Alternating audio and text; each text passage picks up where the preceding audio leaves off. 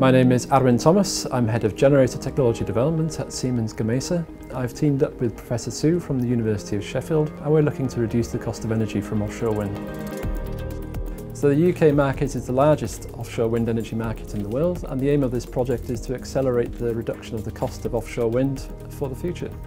We're researching a range of different technologies which we've identified as key to being able to reduce the cost of energy, from electrical drivetrains to maximise the efficiency of the mechanical wind energy to electrical energy, and we're looking into new blade technologies to try and improve the structural health monitoring for the future.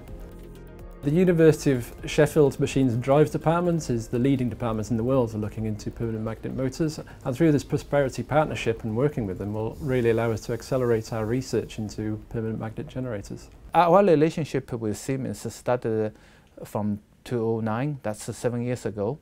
We helped Siemens to develop a very successful commercialized 7 and 8 megawatt generators, and now it's a critical moment. We're looking for the next generation with low cost, more reliable generation systems. The engineering challenge of the offshore wind power generator lies because it's very, very big, and you can imagine actually the turbine is larger than A380 aircraft.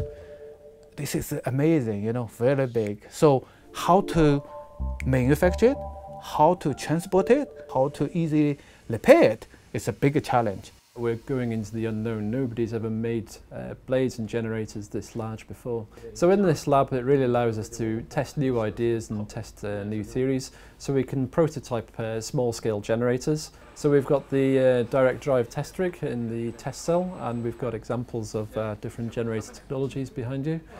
We've got a prototype facility that's provided by the university. It allows us to rapidly prototype new generator topologies, so we can test them here in this lab.